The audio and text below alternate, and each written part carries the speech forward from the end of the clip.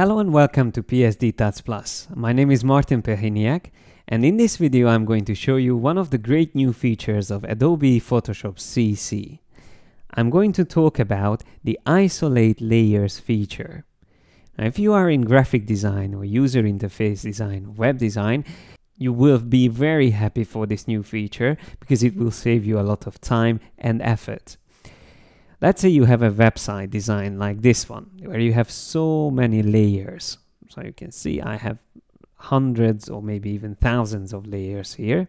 And to be able to find what I'm looking for, I usually use the Move tool and using the Auto Select feature, but I use it with a keyboard shortcut, holding down Command or Control, and if the Auto Select is set to Layer, I can just click on a layer and then it will find it in the Layers panel. That's great. I can even combine that with Shift, so Command or Control, Shift click on another one, that selects the other layer as well, then the third and fourth. So I have all these four images selected here. Let me just zoom a little bit closer so you can see them. So these are the layers that I would like to work with, but at the moment it's still a little bit confusing at what's happening here, and they are under so many layer groups and it's difficult to see what's happening with them. So without changing other things around them, what I would like to do is just concentrating on these layers to work with them. Now for this you can use this amazing new features called Isolate Layers, which you will find under the Select menu, and there is Isolate Layers. You can even set up a custom keyboard shortcut for it. That's something I will definitely do, because in the future I'm going to use this a lot.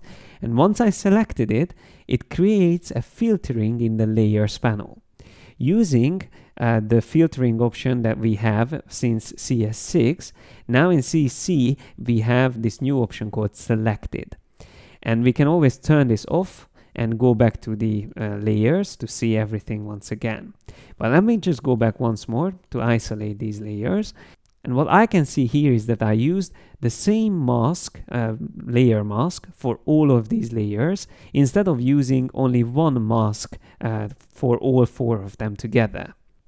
So now, because I have only these layers visible, it's much easier to do that. I'm going to put them in a group. So I selected all four of them, create a group by pressing Command or Control G, and then drag this mask, one of the masks, onto the group. Then I can even lock it, and then I can right click on the others and delete them. So I'm going to delete these layer masks, and it's enough to just have that one on the top. And then if I turn off the filtering, I will go back, and now you can see that we actually have everything the same way as it was, but now these layers are inside a group. And that's exactly what I wanted to do. Even the clipped layers and adjustment layers are again visible, and they stayed where they were, which I didn't see when I was in the isolation mode. So Photoshop really keeps track of where these layers were and combine it with the changes that you make while you are inside the isolation. You can do lots of things with this. For example, again, I command click on this image here, and if I want to go into isolation, I can now just simply turn it on for the selected. So I turn it on because that is selected here as the type of filtering. This layer is already isolated from the surroundings, and I can move it around, or once again I can unlink the mask, for example, and then move the image inside this rectangle. And when I'm ready, I can just turn off the filtering or the isolation and go back to work with all my layers. I just would like to mention something that I also show more thoroughly in another video, that this isolation mode also works with paths.